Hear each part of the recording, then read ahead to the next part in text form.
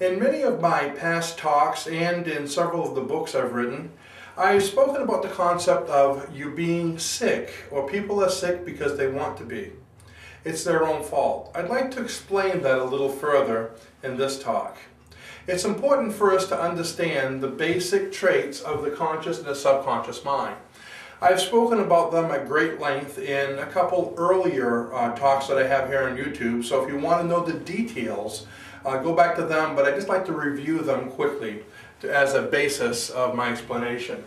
First of all, the conscious mind is a creature of habit, is geared very negatively, and is what makes the decisions.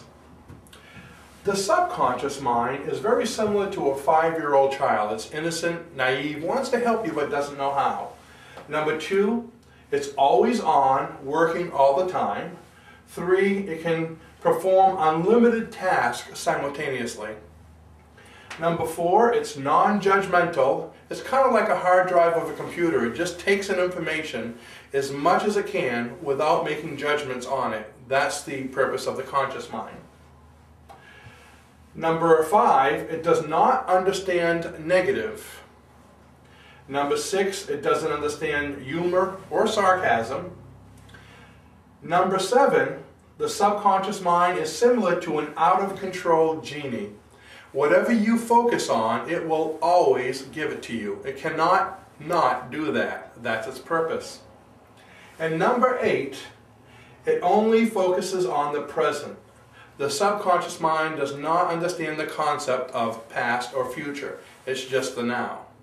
So understanding all those things, and if you don't, like I said, be sure to go back to one of our previous lessons where I break it down.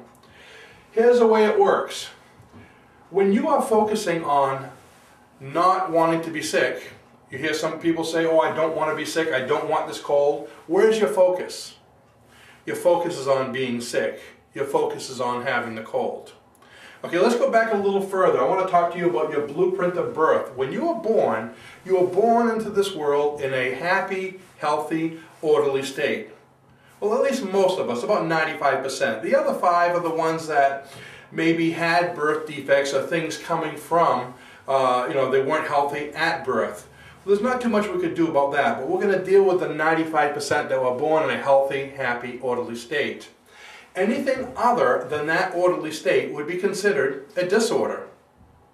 Anything that makes this child or this person unhealthy would be a disorder. So sickness would be a disorder, having a cold would be a disorder, being broke would be a disorder if you think about it, because when you're broke you can't pay your bills, it causes depression, causes all kinds of hardships, and that's not your blueprint of birth. Okay, so anything other than the blueprint of birth is a disorder and can be turned back to an orderly state if you have the faith, the determination, and the belief to do it. Okay? So, what are you focusing on? We mentioned a moment ago, you can't be focusing on the negative. I don't want to be like that poor guy over there. What are you focusing on? Being like the poor guy over there. Also, your environment. What's going on around you in your personal environment? Are the people that you hang around with always focused on sickness? Do you get together maybe at some of these what I call victim meetings where you get together with family or friends and everyone seems to talk about their sickness? This one has diabetes, this one had heart trouble, this one's taking this medicine, this one's taking that medicine. It's almost like a rank system to see who has something worse than the last one. Okay, they're focusing on sickness, and what's happening to you? You're focusing on sickness as well. Unfortunately, a lot of these people who are having these meetings where they're talking about how sick they are, where are their children when they're having these? Probably in the other room playing, but hearing about all the sickness that they're probably going to have when they get older. So their future blueprints, health blueprints, are being developed. So be careful what you're saying, and be careful if your children are within earshot of it as well. Step number 8, only the present. When you're saying to yourself, yeah, but I keep on wanting to be healthy, and I'm always saying I want to be healthy, I want to be happy. What are you focusing on? You're focusing on the lack of health now. Instead of saying I want to be healthy, you need to say I am healthy. I am happy. I am wealthy. I feel great. The old fake it till you make it. People say, but Rainey, you're telling me to lie to myself when I say I feel great and I don't. Exactly.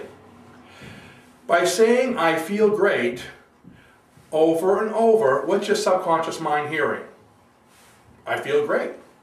Especially if you're acting that way, what is it seeing? It's seeing you acting and feeling great and saying it, and that's what it's going to do, because it's like an out-of-control genie. It will always give you what you focus on.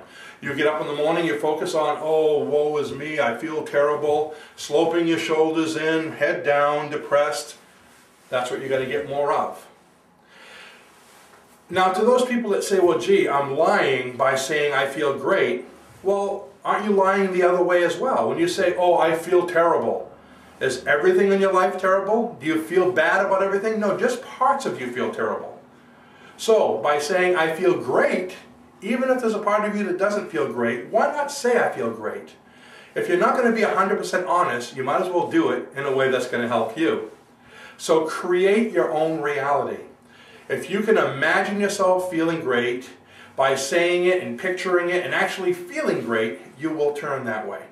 Why? Because the subconscious mind does not understand the difference between a real or an imagined memory. They hold the same value. Now you see where we're going with this.